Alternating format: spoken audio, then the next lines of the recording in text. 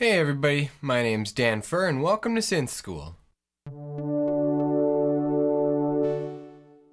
Today I want to teach you about envelopes. So what exactly are envelopes in terms of a synthesizer?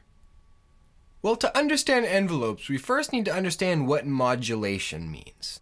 So I'm going to go ahead and explain that. All modulation means is to change a sound over time. That's it. That's all it means. It may sound complicated by the word, but essentially all it means is to change a sound over time. And so envelopes do exactly that. They alter a sound over a certain time period. And so what's so fancy about envelopes is that the time period that they modulate based on is all relative to when you push the keys. So what do I mean by this? Well, I mean that the envelope is not actually triggered until you hit the key. When looking at the envelope on most synthesizers, we commonly see ADSR, or attack, decay, sustain, and release. But what do those words actually mean? Well, all they are the different points in modulation that an envelope has.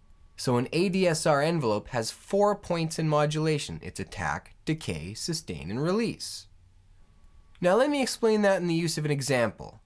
With this example, I'm going to be using the VCA envelope, or the amp envelope that controls volume. With a VCA, the attack means how long it takes to reach max volume once I hit the key. The decay means how long it takes to reach the sustain level after it's reached max volume. The sustain level is once the key is held down, the max volume that will stay at. And then the release is once I let go of the key, how long it takes for that volume to reach 0. Here we have a sound that has a fairly large attack, a fairly large decay, a bit of sustain, and then a long release. So you can see as I hold down the key, the attack rises, and once it reaches max volume, it shorts down to the sustain level, and that's the decay, and then it stays at the sustain, and then I let go of the key, and then the release rides out.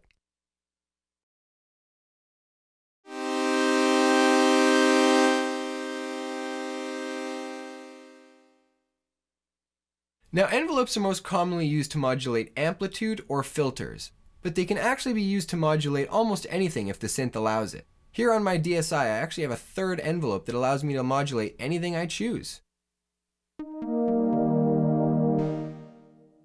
So you can see envelopes can be a very powerful way to modulate your sound over time and give you some very complex tones. Thanks so much for watching. My name's DanFur. If you ever have any questions on envelopes, please don't hesitate to reach out to me. I'd be more than happy to answer them. As always, have a good one. Cheers. Don't forget to like, comment, and subscribe to stay up to date with all the new synth tips and tricks. Cheers.